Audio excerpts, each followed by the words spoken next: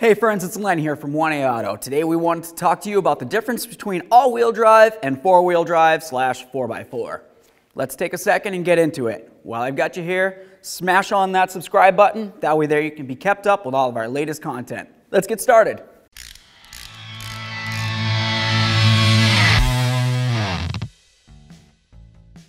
So let's just do a brief talk, and I say brief because it's very short, about the differences between four-wheel drive and 4x4. 4x4 vehicles would essentially mean that you have four wheels, and all four wheels are getting powered at the exact same amount of speed / power. If you have a four-wheel drive vehicle, that doesn't necessarily mean that you have only four wheels. You could have 6 wheels, you could have 8 wheels, or you could have infinite amount of wheels, but 4 of those wheels are actually powering the vehicle. So now we're going to talk about all-wheel drive. If you have all-wheel drive, then that would mean that all of your wheels are actually being powered by the vehicle at the same time. But the amount of power can actually change depending on the circumstance at hand. So let's just do a quick demonstration so you can visualize what it is I'm talking about. If you look right down here on the whiteboard, you're going to see a two-wheel drive model for a vehicle. This one would go with the assumption that you have a rear-wheel drive vehicle, because you would have your engine, which is in black, your transmission, your rear drive shaft, and then of course the rear differential with the axles inside powering those wheels. And then of course you have your front wheel drive vehicle here, which would have your engine in black once again, your transmission, and you would have the axles that come out of that transmission going to the driver's side, and then either under or behind, maybe even in front of the engine, going over to the passenger side. If you were to move along, you're going to see a four-wheel drive or 4x4 model. With this, you're going to have your engine powering your transmission. The transmission's going to put that power to the transfer case. Now here's where you'd have to decide whether you want two-wheel drive, which would come back here only and power just the rear wheels, or four-wheel drive, which would of course send power also up to the front differential, which is located right here, and then it would power the front wheels at the same time as the rear. If you were in four-wheel drive, your engine would power the transmission like I said, power up that transfer case, and the transfer case would send the same amount of power to the rear drive shaft and the front drive shaft at the same time, meaning that all four wheels would have the same amount of power. Well, that's great, unless of course you're on regular road situations or dry situations, because you'll have binding and you could potentially damage your transmission, your transfer case, or even those differentials / axles. Now we're underneath the four-wheel drive vehicle, and as you can see, we have our front differential. Up in the front here, you have your front drive shaft that leads to that transfer case, and then from the other side of the transfer case, it's going to lead to the rear drive shaft that leads to the rear differential. All that is going to be powered by the engine, which then powers the transmission right there, which is connected to the transfer case. When this happens, and the transmission's telling the transfer case to go ahead and add power, if you have your vehicle in two-wheel drive, it's only going to put power to that rear drive shaft, which will turn only the rear wheels. If you were to put it in four-wheel drive, and you were on dry pavement, it's going to activate both of the drive shafts, front and rear, and it's going to turn them at the exact same rate. The problem with that would be if you were on dry pavement and you were turning the wheel. Overall, as you're turning, of course, the outer wheels are going to be turning faster than the inner wheels. When this happens, you're going to notice slipping and binding and all sorts of funny reactions coming through the steering wheel and probably jolting inside the vehicle itself. And that binding is going to occur right inside the transfer case. Now obviously having a four-wheel drive vehicle like this is going to be exceptionally useful in cases where maybe you're off-roading, in slippery circumstances, going up a hill and the traction just isn't there where you need it to be. You'd be able to shift it into four-wheel drive and have all four wheels gripping. Maybe you're driving in some snow. Obviously you don't want to be slipping all over the place. You're going to need that extra traction. You just slap it right in four-wheel drive and you'll have four wheels pushing you wherever you need to go.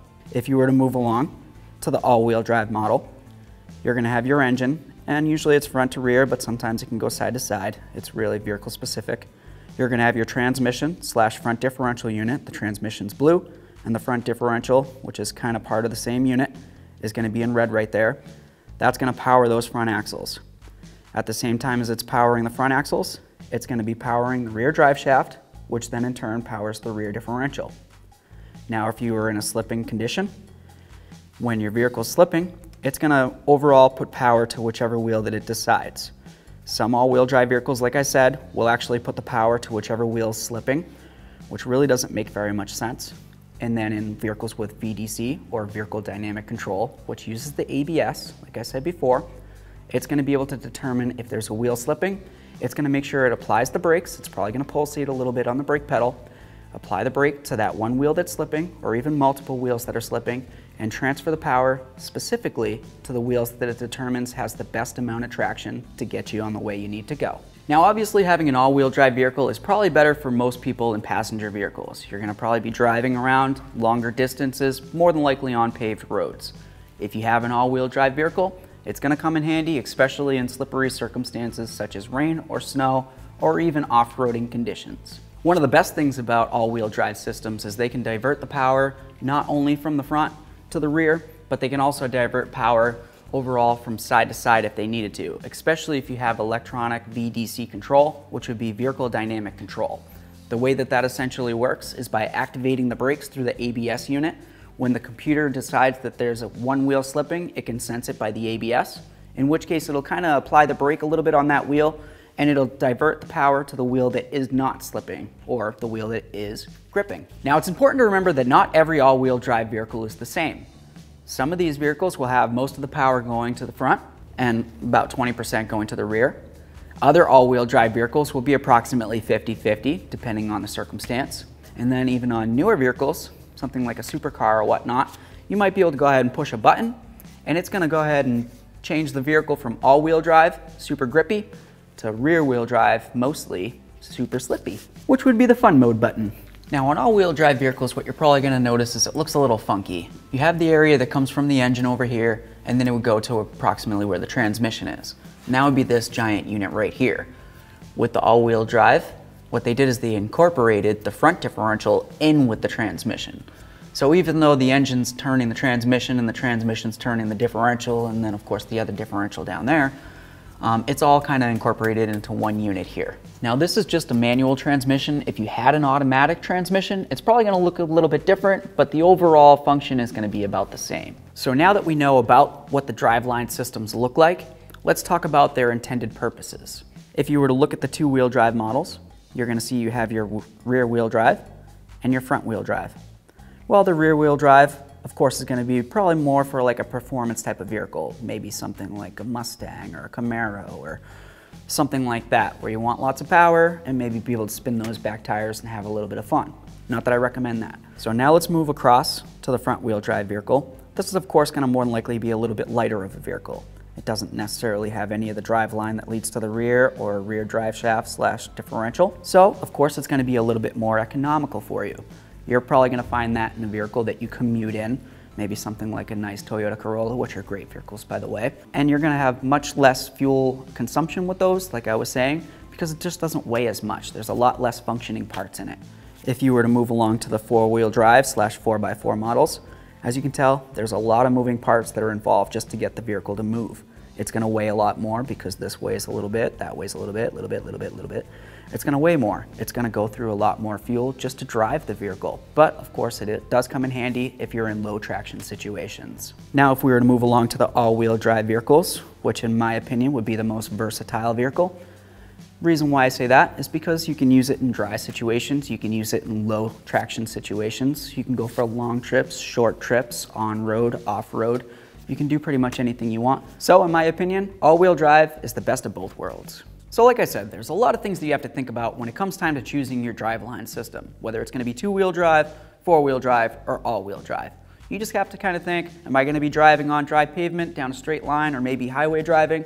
You could probably go with two-wheel drive. If you're going to be driving in areas where it's loose dirt, maybe dirt roads constantly, driving up mountains, or a lot of frequent off-roading, you'd probably like to have the ability to have four-wheel drive, because it is nice to have all four wheels pushing you up that loose traction dirt road. Now, when we're talking about four-wheel drive vehicles, there are a lot of different types of four-wheel drive systems. You might have something that you have to turn a little knob to switch it to four-wheel drive, maybe a push button, or maybe even that lever down there that you gotta really kind of jimmy to make it shift into four-wheel drive. Overall, the four-wheel drive high function is great if you're driving on regular roads, as long as they're wet or at least semi-slippery. You definitely don't want to drive on dry pavement that way, as opposed to all-wheel drive where it really doesn't matter what type of pavement you're driving on. The four-wheel drive low is for low-speed situations. That's for when you need the most amount of traction and the most amount of torque getting to the ground. It's going to limit the amount of power that's coming from your engine and basically transfer it, so even if your engine RPMs are high, it's going to still turn those wheels slow. It's just going to apply it as torque. And so that way there you'll get the most amount of grip into whatever you're supposed to be gripping, whether it's dirt or snow or whatever, and it's going to give you that power to climb out of it.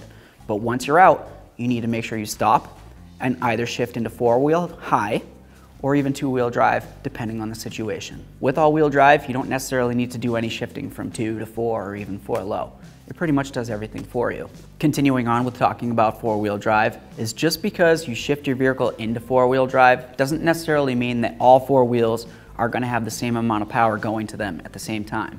The power is still going to come from your engine to your transmission. From the transmission, it's going to go to the transfer case. At that point, when you're in four-wheel drive, the transfer case is going to say, okay, you and you, turn, same time. That's great. The front and rear drive shafts are going to be turning at the same time. But once it gets to the rear differential or the front differential, the pumpkins, that's where kind of the magic happens. And this is where things can change up a little bit.